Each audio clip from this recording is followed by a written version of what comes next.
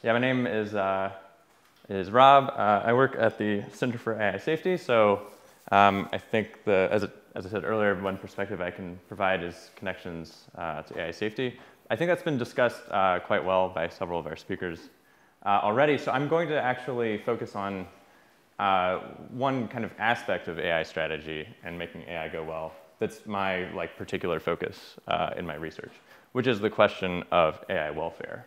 And I'm going to discuss some thoughts I have about how whole brain emulations connect to that. This is who I am. So my background's in philosophy, so I'm very much a newcomer to all of this. So please excuse any ignorance and tolerate questions. So yeah, I mean, you could kind of contrast, if you wanted to, AI alignment, or lay them out as two completely separate issues. As I'm already kind of teasing, I don't think they're actually that separate. But you could think of AI alignment or AI safety as broadly, how do we make sure AI goes well for humans or for non-AIs in general.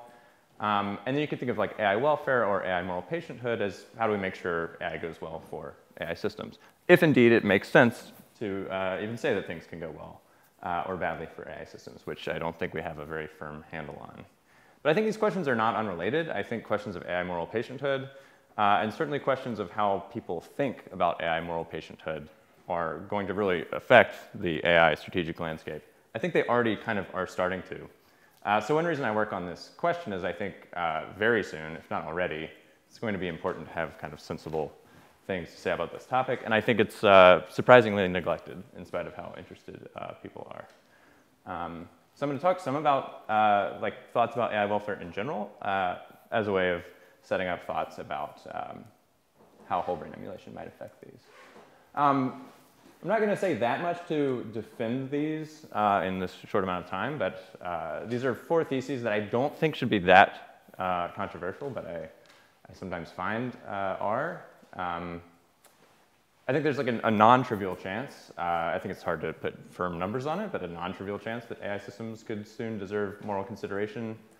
I think there's a quite high chance, and I think everyone should definitely have updated from the Blake Lemoine case, and from how kind of charismatic and good at talking and attractive AI systems can now be. I think there's a very high chance that many people will soon believe that AI systems deserve moral consideration. And it's really number 2 where a lot of the intersection with AI safety and AI strategy comes in. And there are very high risks associated with getting this question wrong, with thinking that AIs are moral patients when they're not, or with failing to think that they are when they are. You get it. They're the 2 errors, false positives and false negatives. And I think there is work we can do on this. This is mostly just definitions. Maybe just we'll talk about this later. I feel consciousness and sentience get used in tons of ways, different ways. I think there are pretty sensible and well-defined ways of using these terms. Yeah, I guess one key thing from this slide is just, I don't think that we should put everything on consciousness necessarily as whether AIs deserve moral consideration. It is what I've focused on, but I don't think we should be putting all of our eggs in that basket. But I do think for whatever we think grounds moral consideration, it's quite plausible that either it will emerge as a side effect of AI capabilities research, just as a lot of interesting things emerge as a side effect of AI capabilities research. And also people will deliberately try to create conscious AIs. In fact, people already do try to do that. And as capabilities get better, I think that might become more feasible. Yeah, number 2, I already alluded to Blake Lemoine. Just consider this a bunch of pictures that sort of prime your intuitions that a lot of people might soon be feeling concern for AI systems. Oh yeah, this is one of my favorite tweets on the topic. Yeah, absent regulation, I think the engines of capitalism have only barely begun to make AIs that are really designed to prime our concern. And also we have all sorts of innate biological sort of systems that attribute mindedness and moral patienthood to things. It would be bad to get this wrong. And yeah, I only have a minute, so I'm going to make sure I say something about whole brain emulations and maybe skip over one of the more important slides, I think like this is actually a tractable problem, and it doesn't just have to be free-form speculation. So a lot of what I'm trying to do in my work is pick some of the low-hanging fruit of just talking to people who work on the neuroscience of consciousness. We do have scientific theories of consciousness. They're not great, but they do say something. And it's not like we know nothing at all about what consciousness is, what pain is, what desires are. And I think we can go ahead and start applying those to AIs. So I think AIs are very tricky to think about in terms of their welfare and in terms of consciousness because they're just very different than anything we've encountered. And our moral intuitions and our scientific theories are often kind of dumbfounded when applied to something that only processes language and is built in a very different way.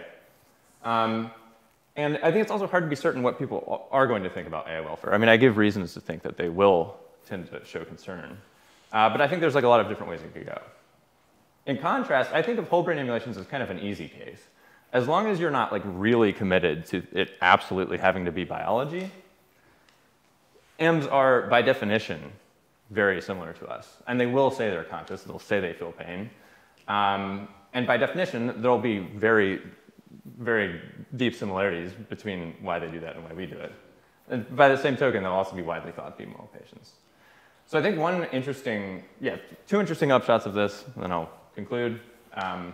If we were to have EMs before AGI or before things get really crazy, which, like a lot of people, I don't think is super likely. One thing is that it might make people more disposed to attribute moral patienthood to synthetic beings, since there will have now been one kind of thing on a computer that they're pretty sure is a moral patient. Everyone will be like, oh, well, my cousin is in a computer. Everyone will have someone in their family who is in a computer, so that might like warm them up to thinking that AIs are moral patients. And then another one is just that, as with alignment, EMs might be able to help us get less confused about these things. Okay, that's all I've got. These are places on the internet where... One question. Perfect. So I infer by your use of the word that they'll deserve moral consideration soon, that you think that ChatGPT-4 does not deserve moral consideration. Is that true, and if so, why? Ooh, yeah, I think it very likely does not deserve moral consideration. How would you know? Well, I don't think I would know for certain, but yeah, here's some things that I do when I think about this, and I also do this with animals. It's like, if you look at how it does things, do we find the structural or computational analogs to pain and suffering? Again, it's hard to know what's going on in ChatGPT, for sure, but I don't think we actively see those. And two, from an evolutionary standpoint, it'd be very strange to me if it had developed the computational analog of suffering. We can't know that for certain, and that's all very provisional. But I guess given its sort of, I haven't seen a strong positive reason to think that it has states that I really care about morally. You said either suffering or consciousness makes you be a moral patient. So while it might not suffer, why are you so confident it's not conscious, given that you understand literally nothing about how it works on the inside? So yeah, that was slide 4, and I guess I should have spent more time on that. Oh, sorry. I thought you were saying we understand nothing about how consciousness works. I also don't think we understand nothing about how ChatGPT works. I mean, we know the basic setup. We've done some interpretability work. Yeah. Okay. Cool. Thank you.